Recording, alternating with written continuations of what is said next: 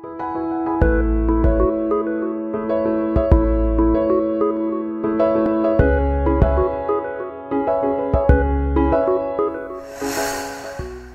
reason why I need you to understand or to have the full understanding of favor is because favor is the only currency that can buy anything in the kingdom of God. And this morning, I need you to understand the dimensions of favor. After we understood the description of favor, what really favor is, let us see some of the dimensions in which favor works, so that you and I, we can claim these dimensions to the glory of the living God. The first one I'm going to begin on here, it's the medical dimension. I'll talk about the medical dimension. And the Bible tells me, at the pool of Bethesda, many important people were there. And they were waiting for the stirring of the waters. Because at a certain time, an angel came and stirred the water. When the water was stirred up, whoever jumped there first received whatsoever miracle, whatsoever healing the person was looking for. And there sat a man who was there for 38 years. The Bible says Jesus came. And when he came, the eyes gazed straight on the man who had been there for 38 years. And yet the Bible in verse 2 says there were many important people. How does Jesus overlook everybody and he only look at this man alone? And the Bible tells me Jesus came and he said, will you be made whole? And the guy started to explain and he said, there is no one to help me to get in this water, because the power of my healing is in the water. Like some of you believe that your healing is only with a certain medical doctor or a certain tablets or whatever. But listen to me, there are dimensions when it comes to favor. So today I'm beginning with the medical dimension of favor. When this favor locate you, it doesn't matter the infirmity you have, God is able to solve it. So number one is medical dimension. Number two, it is what I call material dimension. When you find favor with God, suddenly whatever you touch begins to prosper. Oh, Makayabo Shatarabaha. And people will begin to wonder how. You know why? Divine favor can give you one contract, and all of a sudden, for the rest of your life, you can enjoy and prosper. Here is Peter, child of God, who toiled the whole night. The Bible says the whole night he was toiling. And he was a professional fisherman. He knew the pros and the cons of fishing. He knew fish is caught in the night. He knew fish is caught in the shallow, not in the deep. And after toiling the whole night, is now tired and wasted. And what is he doing? He's washing the nets, ready to go home. And the Bible tells me Jesus comes across Peter. And as he comes across Peter, he finds him washing the nets, frustrated and wasted.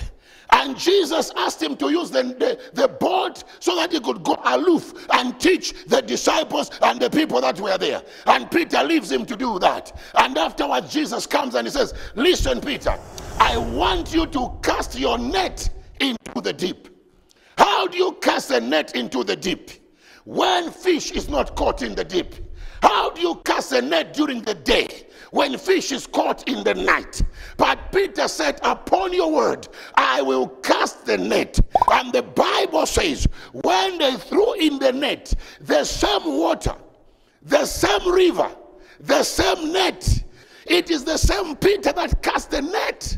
But how come in the morning, when they cast the net, they enclosed in so much? It's because there was a manifestation of the dimension of the material favor. Ooh. The question you may ask, what changed? There was a manifestation of the material dimension of the favor of God. Third dimension of the favor of God is what I call the marital dimension.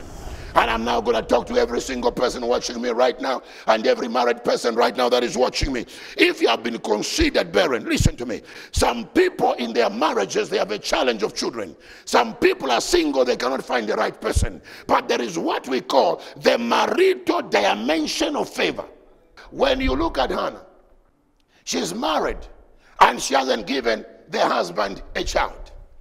And one of the things sometimes that will weaken a woman is when she desires a child and the child cannot come. And they are seated with the husband and they want to hear the sound of the child. And the child is not there.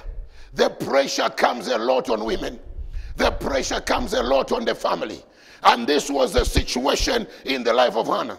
Until the husband of Hannah was even old. And when Hannah's husband was old, and at the end of the day, what you need to understand here is that there was no way Hannah could be able to say it was Elkanah's problem, because Elkanah had children with Peninnah. So it wasn't Elkanah's problem, it was Hannah's problem, because the Lord had shut her womb. But I want you to hear me. Where there is what we call the marital dimension of favor, God cannot deny you the benefits of marriage. The mental dimension of favor. When you look at that scripture, you're going to find something. When we talk about the mental dimension of favor, when God decides to favor you mentally, oh Makayabo, suddenly you begin to have wisdom. You cannot explain. You start to solve problems you cannot solve. Listen to me. When God gives you a mental favor, you can join a company and people have been there long.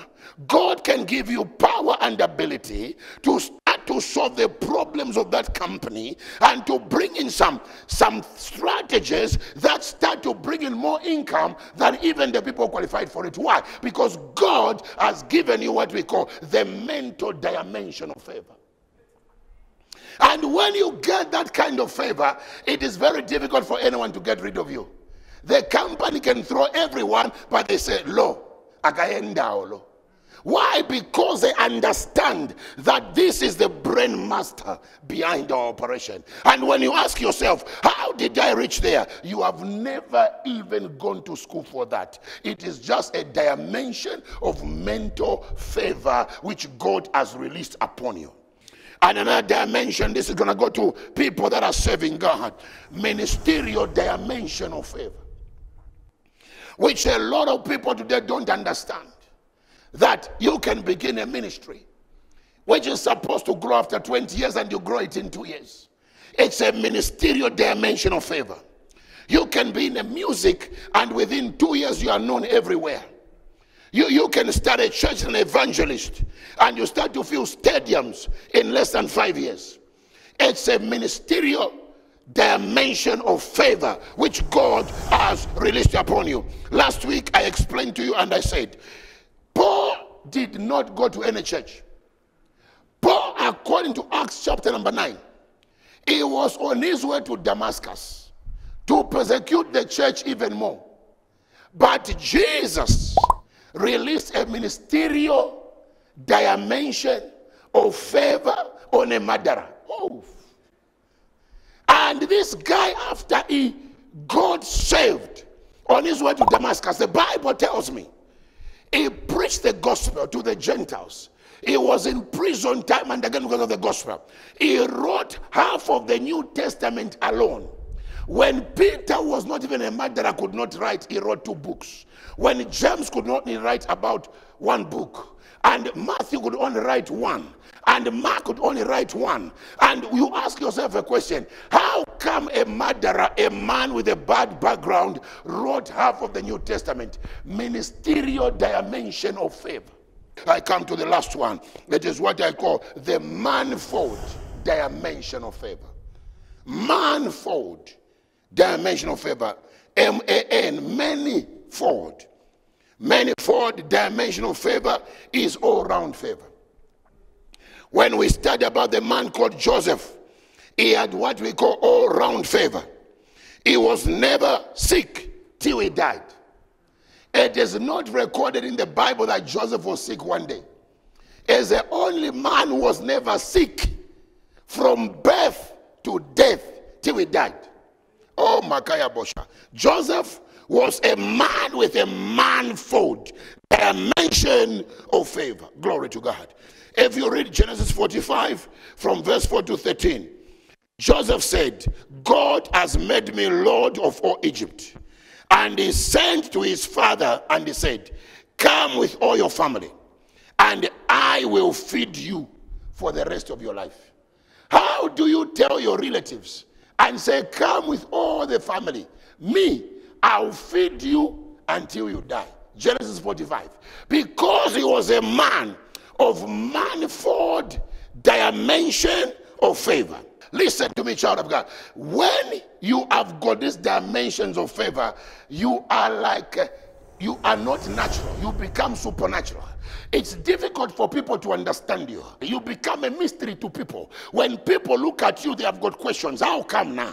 How do you make it? How come your things, they just fall in place? Because what? There are dimensions of favor that are manifesting in your life. Oh, Makaya Boha.